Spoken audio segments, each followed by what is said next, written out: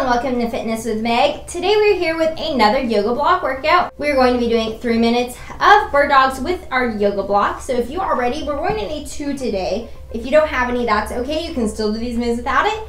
And go ahead and get on your mat and let's begin. Okay, so we're going to be using both of our yoga blocks today. Go ahead and come up into tabletop position on all fours.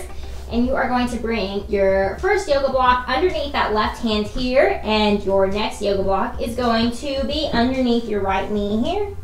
And we are going to begin here. Have your left leg out in the air and your right leg out in front of you, and we are just going to come up. So we are doing this move for 1 minute and 30 seconds. We're just going to pulse up, up, up, lifting up here. If the pulsing is getting a little bit too tough for you at any time, you can just stop and do an isometric hold of this bird dog move. But otherwise, just keep lifting up and up and up. So this move is a total body move here. We are working our shoulders and our arms here when we are pulsing up out in front of us.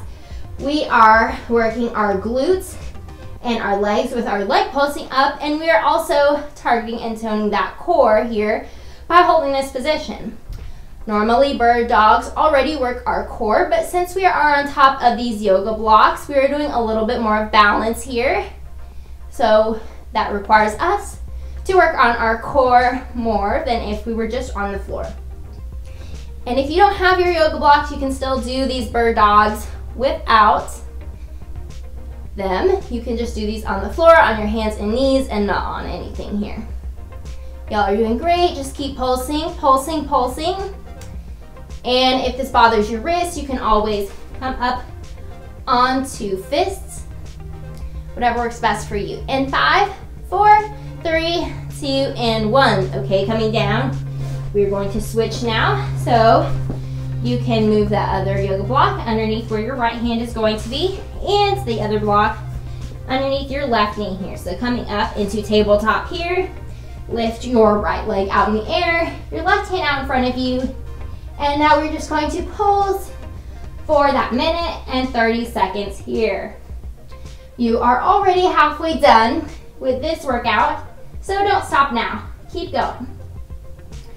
So try and have your right toes pointed that are up in the air here, but if you can't do that right now, and focusing on that is too much for you, that's okay.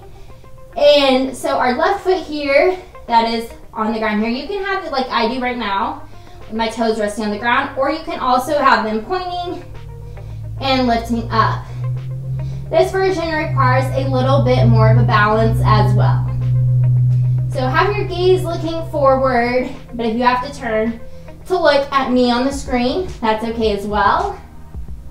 You're doing great. Keep up the great work. We're working our total body here.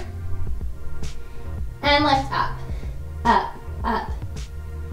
So I have my toes and my fingernails and my toenails matching here with this really pretty blue ombre color.